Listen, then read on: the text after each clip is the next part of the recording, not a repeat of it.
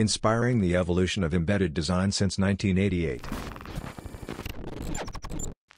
Hi everyone, I'm Robbie Huang, EC Junior at Cornell University. Hi everyone, I'm Sati Sharma, an ECMN student at Cornell University. This is our project. Rescue robot scouting out.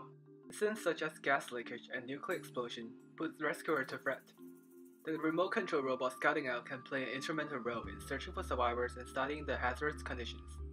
We created an Android application to control and receive useful rescue information that enables the user to rescue better.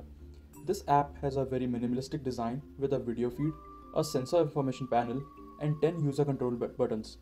These buttons are 4 motion control buttons, 2 speed control buttons, 3 audio control buttons, and 1 mapping button. The app allows us to remote control the robot over Wi-Fi in a local area.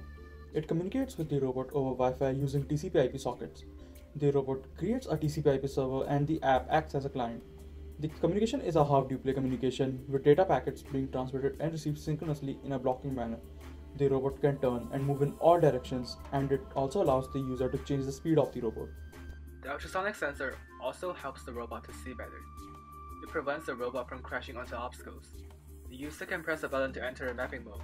The robot will collect data in a full circle, change the reference frame of those data points, and immediately generate a local map.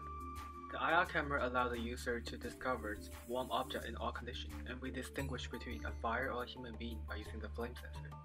The robot can also detect electromagnetic radiations, real-time temperature, and water. Lastly, we have the communication feature that allows the user to communicate with the rescue by playing audio files on a Bluetooth speaker. Don't worry, help is on its way. In exchange, the speaker records a message from the rescuer. Record your message after the beep.